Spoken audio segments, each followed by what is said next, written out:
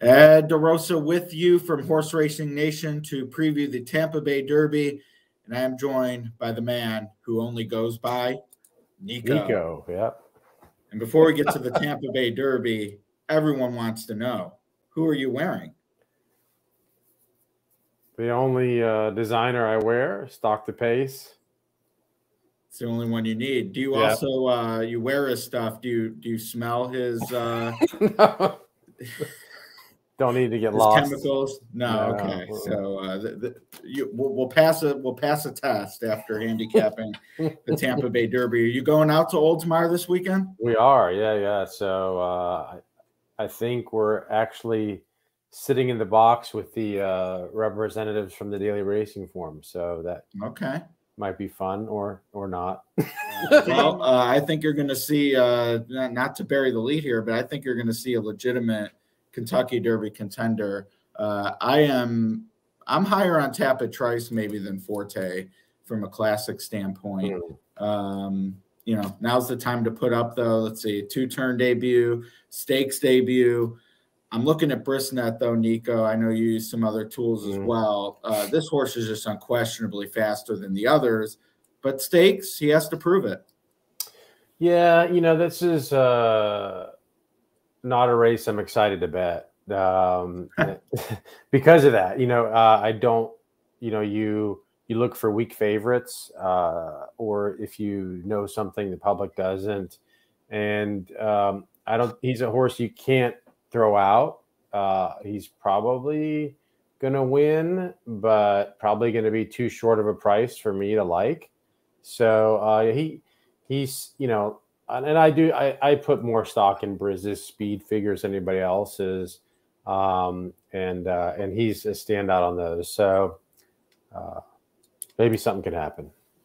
Now, last week, and unfortunately, I did not connect, even though I had Darth Vader as a B, so I felt like I really missed an opportunity.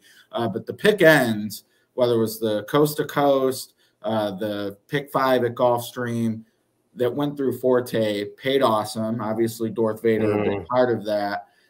Maybe there's an opportunity there, and certainly don't want to draw the ire of ITP, who I know you're hoping to speak with later. Now, we didn't make a case against Tapit Trice. We're just worried he's going to be an underlay. My fair odds are 9-5. So if he's in that even money range, certainly not a win bet. But I feel on these big days where there legitimately is casual money, especially in a pick 5 pool with a low takeout, if I'm against, let's say, 2 other favorites, or if there is maybe another 20, 30 to 1 horse lurking, I still think there's opportunity, even though he's underlaid in the win pool. I agree. Yeah. So this is a race I would not get involved in vertically at all. But if I'm right, if my memory is right, the 3-year-old filly grass race is right before this one. That's right. I looked over it, and at this point, I think there's an opportunity for some prices. So they got 14 with 2 AEs. So. Yeah, and some of them are young developing horses, and so I think that there's a possibility to run something into the Tampa Bay Derby in cash. Okay. Sam F. Davis, were you there that day?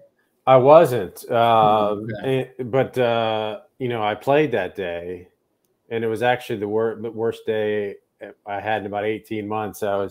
It had me talking to myself. I actually was talking to Beam because it was like when you're a boxer and you walk into a punch and the guy just hits you square in the face, and I was like, what? I just forget. So I had to right the ship after that, but I did play Tampa, and I've done some work on the Sam Davis. So my question with it, and one of the things Brisnet has, I noticed looking at the Tampa Bay Derby yesterday, especially, they designated it a fast pace, and usually when you have, you heard that day, supposed speed bias, and we saw that maybe in the 3-year-old filly race, you definitely wanted to be forward. Usually when you have a bias and a fast pace and a horse like Litigate from a powerful barn, that's the recipe for a big overinflated figure. And yet it came back super slow. Like really bad. Like not even contention for a potential Derby win in my mind. So to me, something has to give. If it really was a fast pace on a biased track, my thought is maybe it actually was a little faster, albeit aided by those things, or maybe it wasn't so much a bias and these were just slow horses altogether and you toss the race completely. Do you have a lean, or what are you doing with those horses here? Yeah, so I think that's a good question, and it's really a weird situation. So it was a day when we were expecting a lot of rain, and so they rolled the track, and you could tell the inside was really good. All day the inside was really good. I don't know that it was speed, but it was the rail was tight, and so obviously that's what. Sibelius was in the sprint, is a nice horse, but set unbelievable fractions and still won on the inside while getting pressed. And then the same thing happened with Bennett's horse winning the Philly race going long. And then it started a monsoon about 10 minutes before the Sam Davis. Mm-hmm. So I don't know what happened, but I watched the replay a bunch. I still think the inside was very good for the Sam Davis. I don't think it was speed, but I think the inside was good.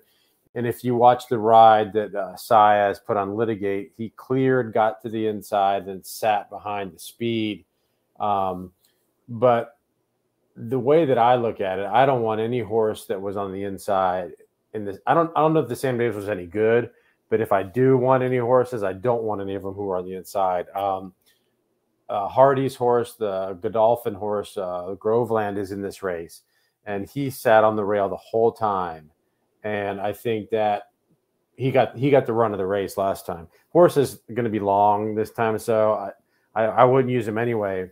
If there's any horse that I think had the bad trip, it was Mott's horse that Irad happens to be on this time, and that would be Classic probably. Legacy.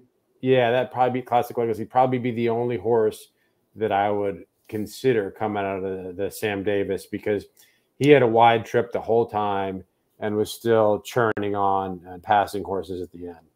But that's kind of my take. I'm eager to see what Irad does. When I initially went through the race, I actually, shame on me, didn't notice the jockey change. And Alvarado has certainly had a share of big wins for the Mott Barn. But very few riders, it's not an upgrade when Irad gets aboard from someone else. So that's noticeable. And if he's able to get this horse to be closer as he was in the maiden breaker that was on the slop, he's a little more interesting. I had a stat at Tampa Bay. You know the track a lot better than I do. I'm just looking at numbers. You can maybe shed some perspective on this. Since February 1st, 0 for 36 dirt routes, horses 4 lengths or more off the lead, 0 for 36. That to me is to the point where you're starting to think, okay, can you come from that far off? Classic Legacy's been able to track in a sprint, no less, a 1-turn longer sprint. So maybe he's closer with Irad aboard. But if he's as far back as he was in his other 3 races, it's a big downgrade for me. Yeah, it looks to me like the horse had a couple of tight workouts since his last race, and they put the screws to the horse. I would prefer to bet it if it had Alvarado on it, not because he's a better rider, but because the price would be better. Irad's going to attract a lot of people just from his name against these Tampa jockeys. I think he'll probably have to be closer, and if you're going to beat Tapit Trice, you're going to have to be in front of him. You're not going to outkick him.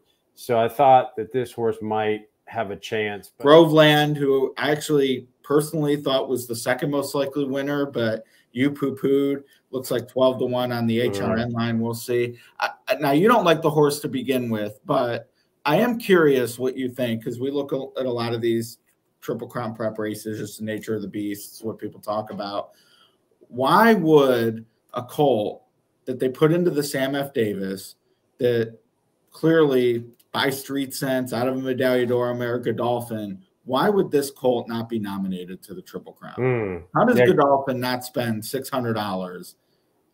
I don't get it. Yeah, unless they just, Hardy's their, fourth or fifth line trainer. So unless they just don't nominate anything they send to him, I don't know, but you would think that it would be carte blanche, just all of their horses get nominated.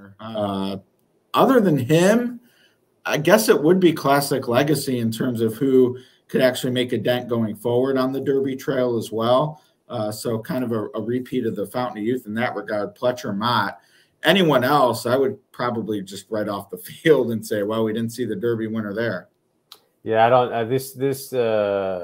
lot of the preps so far haven't been strong. To me, the fairgrounds preps have been amazing, and everything else has been kind of average or below average. Even last week at the race in Miami that Forte won, there were some bad horses in that race. So, there's a horse that's interesting in this race that I don't know, so I originally thought, well, Classic Legacy. Then I saw that the field didn't really have much depth to it, and I knew he's going to get played. So, the horse in the one hole, Lord Miles, it's interesting to me. So the horse was bet in the Holy Bull, I think it was the Holy Bull. Yeah.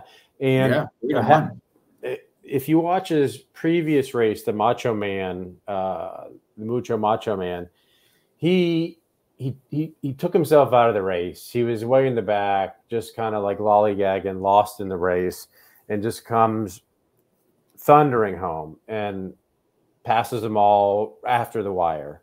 And he's a Curlin, supposed to go along. So they put blinkers on him, and he draws the rail in the Holy Bull. And they figured the blinkers might keep him more focused and keep him in the race a little bit longer. And that way he's not up against it when it's time to make his run. He just never looked comfortable from the rail to me, because it's that when they start those races at the turn in Miami, it's interesting because if you're too far out, you get parked. But if you're inside, you just eat dirt the whole way. Right. And so, I don't know. I mean, Irad gets off the horse, so that means something. But also means your price is going to be bigger. Paco is fine.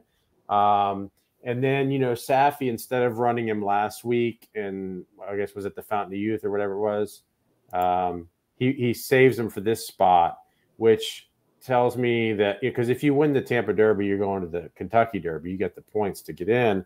So I thought, well, maybe, so they take the blinkers off. The horse gets on the rail.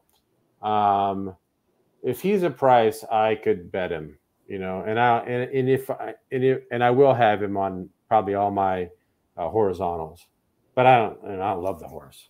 Right. No, he's 15-1's our stab at the morning line, and would think it's absolutely not going to be any lower than that. So 20 is reasonable, and you'll get the ground saving. And with Paco, you just hope to be in contention to get maximum effort late, because he might not ride for third if he's beaten 10. Right. But that's certainly one that could spice things up underneath. I think I mentioned Groveland kind of it caught my eye. Other than that, though, this is definitely the type of race where I'm, would love to catch a, $20-$30 horse in two of the races preceding and just watch and, hope the 6-5 obliges, as John Dooley would say. I would say Zydeco is maybe my horse that I really, from a win perspective, because I think he'll have company up front, and that outside post isn't ideal for a Gates of Wire threat. But of the speed horses, maybe he can hold on and still get a slice at a bigger price than some of the others. But I just really think from an opportunity standpoint, and I haven't looked at the other four races preceding it, but lock in on some of the prices I like there, gamble a little bit that you can catch 20, 30 or more dollar winner, and let it ride on Tapit Trice. Yeah, there's it's interesting this year at Tampa. I don't know what's going on. I asked my buddy Stefan, who's paid more attention to Gulfstream. It seems to me like Chad is not winning like he used to at Tampa.